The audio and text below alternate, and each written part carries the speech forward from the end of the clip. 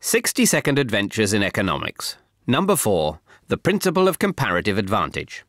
Whether you think economies work best if they're left alone or that governments need to do something to get them working, the one thing that can't be controlled is the rest of the world. Fear of foreign competition once led countries to try and produce everything they needed and impose heavy taxes to keep out foreign goods. However, economist David Ricardo showed that international trade could actually make everyone better off, bringing in one of the first great economic models. He pointed out that even if a country can produce pretty much everything at the lowest possible cost, with what economists call an absolute advantage, it's still better to focus on the products it can make most efficiently, that sacrifice the least amount of other goods, and let the rest of the world do the same.